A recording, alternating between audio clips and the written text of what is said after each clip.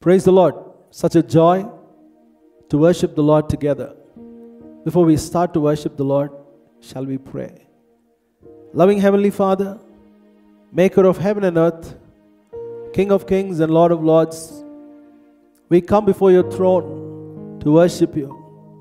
We acknowledge that you are the King, you are the Lord, you are Master of everything, Lord, the sovereign God.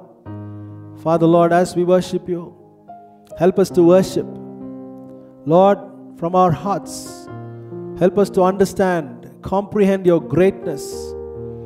Help us, Lord, to worship you, understanding the greatness, the love, the mercies that flow from you, Lord. We humble ourselves in your presence as we magnify and glorify your name. Lord, we pray that you will break every yoke. The word says the anointing will break the yoke. Deliver your people, Lord, from whatever hardship, whatever problem, whatever trouble they're going through, Lord. Commit them into your precious hands. Give you all glory, honor, and praise. In Jesus' name we pray. Amen. I sing praises to your name, oh Lord, praises to your name, oh Lord, for your name is great and greatly to be praised. I sing praises to your name, oh Lord, praises to your name, oh Lord, for your name is great and greatly to be praised. I give glory to your name, oh Lord, glory to your name, oh Lord, for your name is great and greatly to be praised.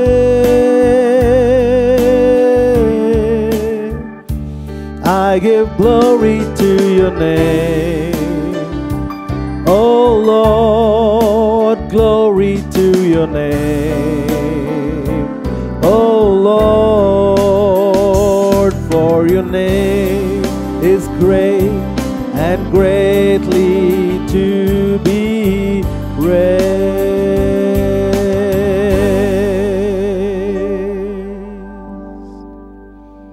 In several places in the Bible, we read about God's right arm. There is no safer place than the hands of God. We're going to praise and worship the Lord and thank God for all that He is to us.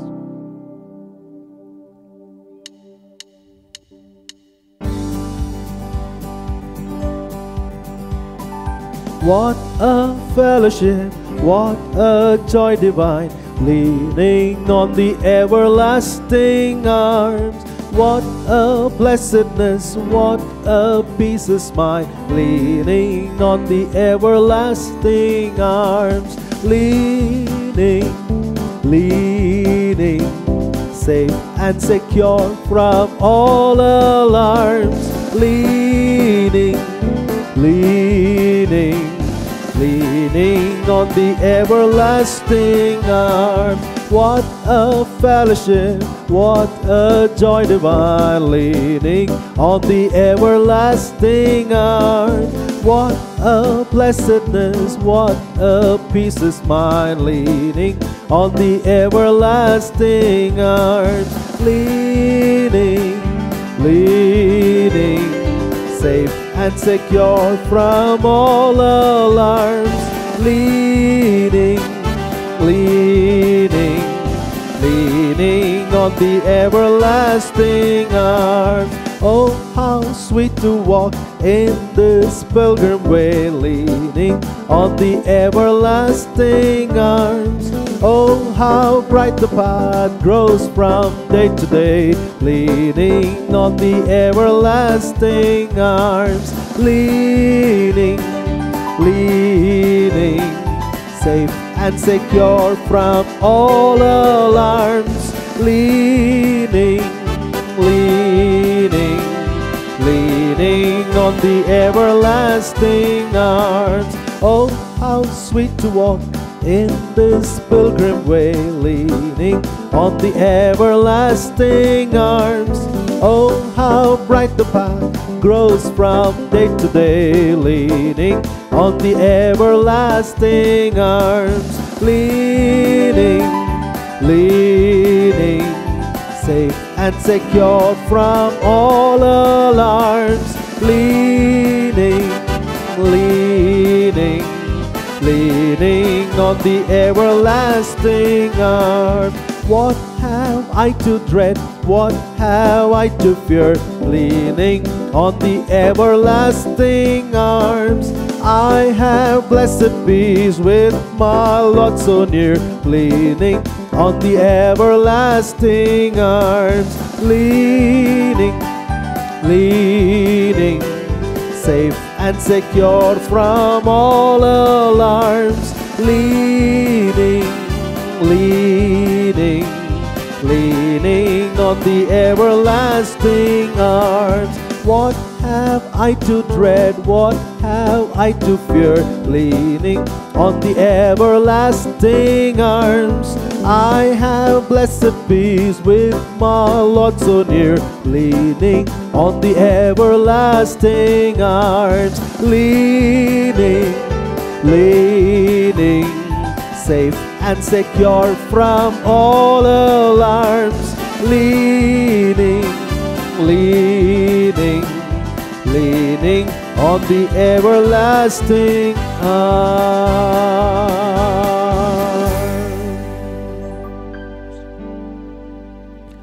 When we read the word, it's so wonderful how Jesus went in search of people. When the Jews had nothing to do with the Samaritans, Jesus made it a point to cross through Samaria. He is a God who breaks every barrier. Breaks every barrier.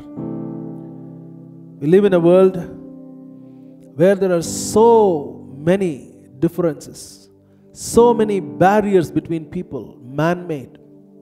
Jesus came to break it all. The woman at the well was thirsting for relationship. All she found was broken. And Jesus met her at the well and he quenched her thirst. If we will believe, as we sing this song, the Lord will quench that thirst that is there within us, because He is the living water. Shall we sing?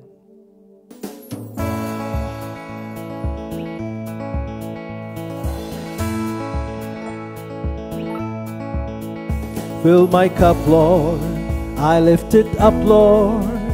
Come and quench this thirsting of my soul. Bread of heaven, feed me till I want no more. Fill my cup, fill it up and make me whole. Fill my cup, Lord, I lift it up, Lord.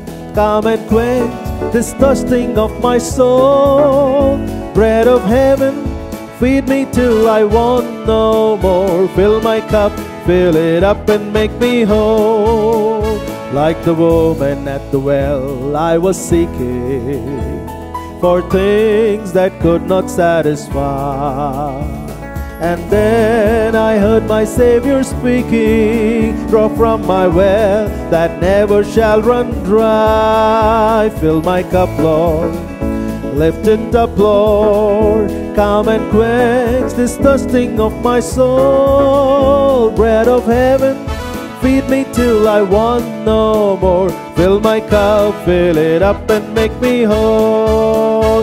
There are millions in this world who are craving the pleasure the earthly things afford, but none can match the wondrous treasure that I find in Jesus Christ my Lord. Fill my cup, Lord, I lift it up, Lord. Come and quench this thirsting of my soul. Bread of heaven, fill me till I want no more. Fill my cup, fill it up and make me whole. Fill my cup, Lord, I lift it up, Lord. Come and quench this thirsting of my soul. Bread of heaven, feed me till I want no more. Fill my cup, fill it up and make me whole. So my brother, if the things this world give you leave hungers that won't pass away, my blessed Lord will come and save you if you kneel to Him and humbly pray. Fill my cup, Lord, I lift it up, Lord. Come and quench this thirsting of my soul. Bread of heaven, feed me till I want no more. Fill my cup, fill it up and make me whole. Fill my cup, Lord, I lift it up, Lord. Come and quench this thirsting of my soul. Bread of heaven, feed me till I want no more. Fill my cup, fill it up and make me whole. Our God is so big, He's so wonderful, He's so great. And we try to comprehend Him with our brains. And so often we come to wrong conclusions about God.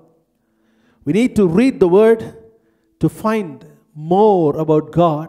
He has revealed Himself in His Word. Let's sing this wonderful song. We have a great, big, wonderful God. A God who loves us so much that He came down to earth. He gave His life for us on the cross. Let's praise and worship Him.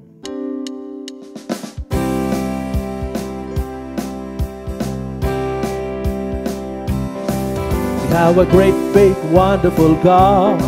We have a great, big, wonderful God. A God who loves every one of us, done so much for all of us. A great, big, wonderful God. A God who loves every one of us, cares so much for all of us. A great, big, wonderful God.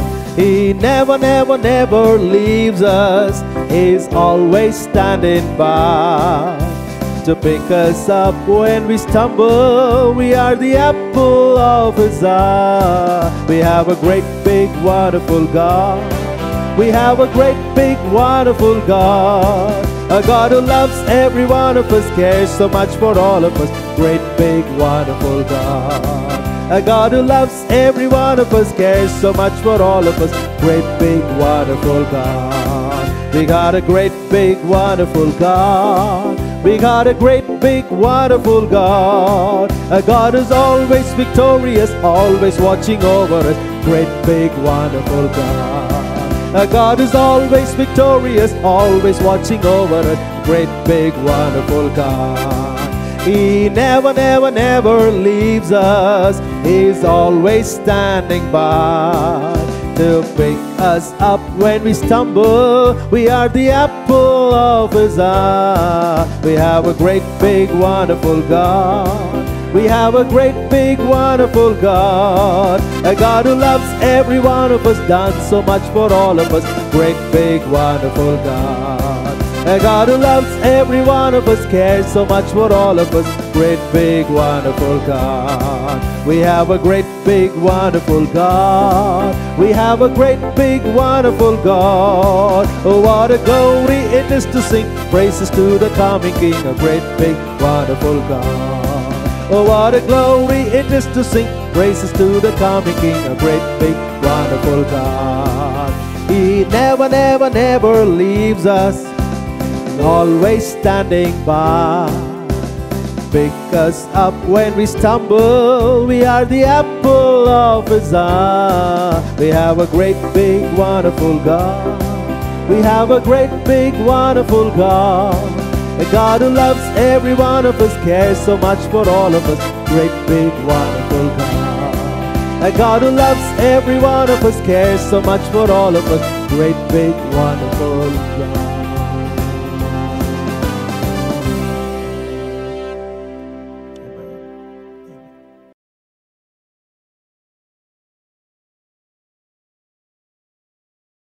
Shall we look to the Lord in prayer before we listen to the Word of God? Loving Heavenly Father, we thank you for giving us this opportunity to read and meditate your Word. You are a God who speaks to us, Lord. Speak to us. Open our ears and our hearts to receive your Word. In Jesus' name we pray. Amen. Numbers chapter 23 and verse 8, we read like this: How may I put curses on him who is not cursed by God? How may I be angry with him with whom the Lord is not angry? From this day forward, for a few weeks, we are going to meditate on a new series. It's called Balaam and the Church. In the book of Numbers, from chapter 22 to 24, we read about a man called Balaam. This man, a so-called prophet, was called by the king of Moab to come and curse the people of God. The scene is like this. The children of God, the descendants of Abraham, were delivered from Egypt, and they were marching forward. As they marched forward close to the kingdom of Moab, the king of Moab started to panic. He was afraid that these people would come and destroy their land or take over their land. But Moab's king did not have the strength to confront the people of God. So he decided to do something very different. He went in search of a man called Balaam. And he said this, Numbers chapter 23 verse 7, Come, put curses on Jacob for me, and be angry with Israel. This king thought that Balaam had the power to bless or curse anyone. That is what he believed. So he went and approached Balaam, who started on his journey to come and curse the children of God. Whenever God blesses us, whenever we get a promotion, whenever we grow in society, there are always a group of people who are jealous about our growth. Some people, they will fight openly when they see the growth of another person. Some people will ignore it. They will be hurt, they will ignore them, and they will go on. But there are some people who would want to damage that person, to see that that person's growth is stopped. So they do so many things. You know, some of them will spread lies about you. They will slander your name. They will go and spread rumors and gossip about you. That is a few people. But there are a few people who will try to do harm, like how the king of Moab tried to do. He went and engaged this man called Balaam. He was a prophet. The king promised to give Balaam money to come and put a curse on these people, so that because of the curses, the king of Moab thought he would overcome the children of God. Now, I want to place before you these two words. One is blessing, the other is a curse. What is a blessing and what is a curse? Both are words that are spoken over other people. You know, when you bless, I bless you. I say that you will do very well in life. That's a word of blessing. The word of curse is, you will never come up in life. You will always be in lack and want. That's a curse. The difference between this and the normal words that are spoken is that the blessing and the curse is empowered by something supernatural. It is either empowered by God or it is empowered by Satan. Now let me give you an example of blessing and a curse. When you look at Genesis chapter 22 and verse 18, and your seed will be a blessing to all the nations of the earth because you have done what I gave you orders to do. This is right after Abraham decided to obey the word of God. He was willing even to sacrifice his only son. After which the Lord says these words. He says, your seed or your descendants will be a blessing to all the nations of the earth because you have done what I gave you orders to do. When Abraham obeyed the Lord, that is when God pronounced this blessing upon Abraham.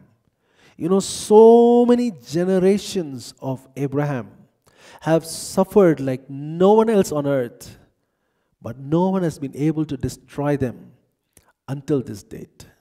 That is because of the blessing of God that was pronounced upon Abraham. Now, this is a beautiful example. Not only that, in the same verse it says, your descendants will be a blessing to all the nations of the earth. What does this mean? It refers to the Lord Jesus Christ, who came as a descendant of Abraham, through whom all of this earth is blessed today. Anyone who believes in Jesus is saved. Let me give you another example of a curse. We know the man of God, the prophet Elijah. There was a man who came to Elijah. His name was Naaman. He was a Syrian commander, but he had a problem. He had leprosy. And when he heard that if he could go to Elisha, he could be healed. So he came to him, and he was expecting the prophet to come out and touch him and pray for him and heal him. But he didn't do that. Elisha told him, go to Jordan, the river, and dip yourself 7 times. That was what the prophet told Naaman. Now when he did that, when Naaman obeyed that, he got healed of his leprosy. And he came back to Elijah and he said, I want to give you these offerings. I want to give you this. I want to give you that. I want to give you gifts. Elisha said, I will not take anything from you. I don't want anything from you. Subsequently, Naaman left. When Naaman went some distance, the servant of Elijah, Gehazi, he wanted to get those gifts. So he ran behind Naaman and told him, my master has sent me to you to take the gifts that you wanted to give him. And Naaman was more than happy to give it to him. He took it, he went and kept it in his house, and Gehazi came back and stood before the prophet. Now Elijah asks him, where did you go? And this man smartly says, I did not go anywhere. Now Elisha says, your heart was not right. Your heart was not with me. So what is going to happen? Because you did something that you should not do. You have disobeyed God. You have been greedy. So the leprosy that left Naaman will cling to you and your descendants. And that was a curse. Now, the word says in Deuteronomy chapter 11, verses 27 and 28, a blessing if you obey the commandments of the Lord your God that I am giving you today, but a curse if you disobey these commandments. So blessing and curses are a result of our obedience or disobedience to God and His word. Now, when Balaam started from his place, God told him in the first place not to go. But still he insisted and he traveled. You know what happened on the way? Numbers chapter 22 verse 22, it says, at this, the anger of the Lord flared up against Balaam because he was leaving. So the angel of the Lord stood in the way to oppose him. Now whenever someone begins to hate God's people, when someone decides to curse the people of God, you know what happens? God starts to oppose him. God starts to oppose him. And we know that when God will oppose a person, he has no chance of survival. He has no chance of survival if God will stand up against a person. Now, God in His grace permitted Balaam to go forward, but He warned him that he would only speak what God would tell him to speak. Now, once he reached Moab, this is what Balaam said. Balaam told Balak, "Build for me here 7 altars and prepare here for me 7 bulls and 7 rams." If you can picturize this, 7 altars, 7 sacrifices, it looks very grand. It looks very pleasing. But you cannot do any of this to change the heart of God. This is what Balaam was trying to do. He was trying to get God to change his mind so that he could curse the children of God. And that is when, in Numbers chapter 23 and verse 8, Balaam, instead of cursing, he said these words, "How may I put curses on him who is not cursed by God? How may I be angry with him with whom the Lord is not angry?" Understand one thing. No man can curse those whom God has blessed. As we walk in life, we come across certain people who know nothing but to curse. And some of the curses that they spoke against us for no reason keeps ringing in our ears, keeps bothering us in our hearts. What should I do? I'm afraid. Maybe it will come true. Maybe something wrong or bad will happen to me. Maybe something will go wrong with my children. Let me point out one verse to you. Proverbs chapter 26 and verse 2. The verse says, "Don't worry when someone curses you for no reason." This is the word of God. And this is prophetic towards a few people who are listening to this message. The word says, don't worry when someone curses you for no reason. Nothing bad will happen. Such words are like birds that fly past and never stop. These words are like birds that fly and never stop. It cannot cause you any harm because there is no legitimate reason or nothing wrong that you have done that they have spoken these words against you. And as a New Testament believer, as a man who is saved by Christ, as a man whose sins are forgiven, what is our stand? Book of Ephesians chapter 1 verse 3, Paul writes, "Praise be to the God and Father of our Lord Jesus Christ. In Christ, God has given us every spiritual blessing in heaven." It means as long as we are obedient to Christ, no curse can come upon us. Take this very clearly into your heart. As long as we are obedient to Christ, and as long as we remain in Christ, no curse can come upon us. So we need not fear when people curse us without a reason. Instead, you know what God will do? God will turn those curses into blessings. Now, what is the basis on which I say these words? If you will be obedient to God, if you will be under the protection of God, if you will be always right in your work, in the things that you do, God will turn every curse that is spoken upon you as a blessing. Deuteronomy chapter 23 and verse 5, we read like this, "Nevertheless, the Lord thy God would not hearken unto Balaam, but the Lord thy God turned the curse into a blessing unto thee, because the Lord thy God loved thee." Now we are loved more than anyone else. And that is the reason why God sent His only begotten Son, Jesus Christ, to die in our place. So let me tell you this. If you are in Christ, you are blessed. And no curse in no way can come and harm you. God bless you. Shall we pray? Loving Heavenly Father, we thank you for your word. How can someone curse when God's blessings rest upon us? At this time, Lord Jesus, I pray for all of those who listened to this message. I pray that God's blessings, the riches that God has promised those who believe in Jesus, will come to pass, will come true in the lives of your people. And all the fears because of the curses spoken upon them will leave right now in Jesus' name. Your people will be blessed.